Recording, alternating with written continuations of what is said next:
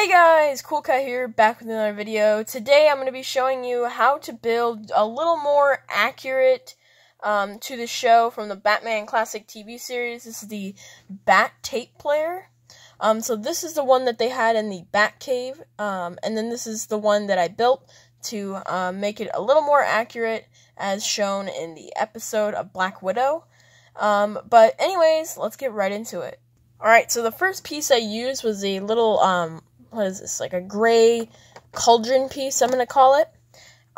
It's really good for the bottom because it has those legs on the very bottom too. And then for the top of it, I used this like hinge piece. It opens, it's like a 1x4 light gray. It's got a hinge, so I just close that up and then I put it on the top of the cauldron. And to get the extra detail, because it's got that circular outer part where it says the Bat Tape Player.